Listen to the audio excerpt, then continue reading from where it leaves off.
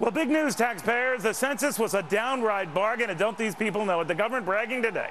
It came $1.6 billion under budget for the 2010 census, which means Counting Up America was performed for the low basement price of 13 billion smackers.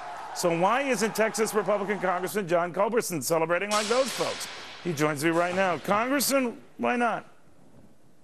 Hey, Neil, if the federal government tells you they're saving money, that's about like a shady salesman telling you got to spend money to save money. I mean, the census has got a lot of nerve telling us we didn't spend as much as we told you we might have spent, so therefore we saved you money. It's just, it's just wrong. They wasted, for example, $657 million on handheld computers that didn't even work.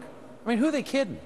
All right, but obviously people do budgets all the time. Are you then charging congressmen that they deliberately inflated the budget, knowing that they would come in under and knowing that this moment would come where they'd be bragging about big savings?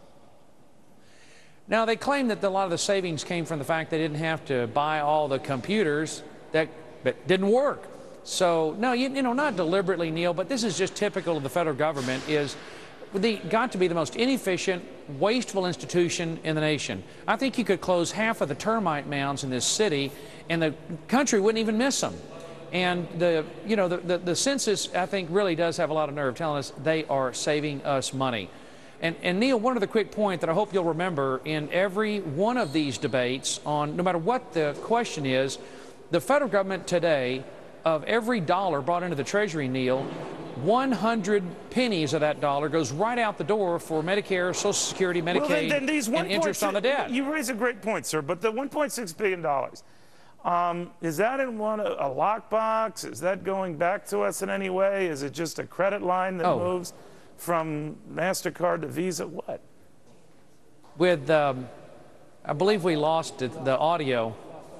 I'm just saying, do we have any way to pay for it, Congressman? I'm afraid we lost the feed. I don't know if you can still hear me or not, Neil. All right. But, the White House took over the feed there, but no, I'm kidding. We don't know. This thing happens.